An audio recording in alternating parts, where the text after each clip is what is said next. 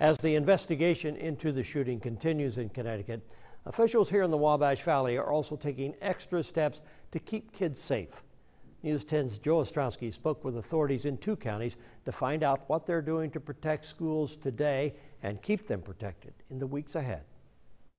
It's not unusual to see Deputy Homer Knott on patrol, but along with riding the roads of Clay County, Indiana, he also spent Monday visiting county schools, checking out the parking lots and meeting with administrators. In light of last week's deadly shooting, the Clay County Sheriff's Department asked 2 of their deputies, including Deputy Knott, to visit schools and do just that.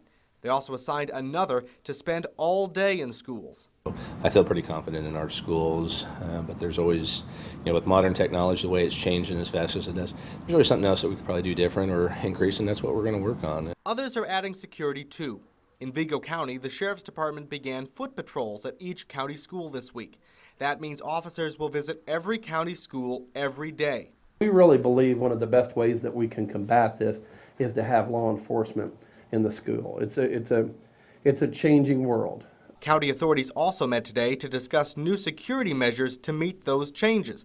Among them, adding door buzzers at schools, installing more security cameras, and training more staff on how to deal with an active shooter. It's going to be a team effort.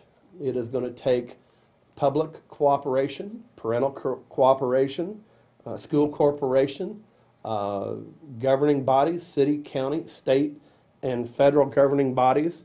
And Chief Deputy Clark Cottom says whatever measures schools take, he's sure this tragedy will leave a lasting impact.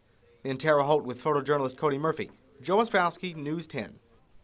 And something else to keep in mind, as shocking as last week's shooting was, experts say schools are generally safe, and they say children are much more likely to be victims of crime outside school than inside.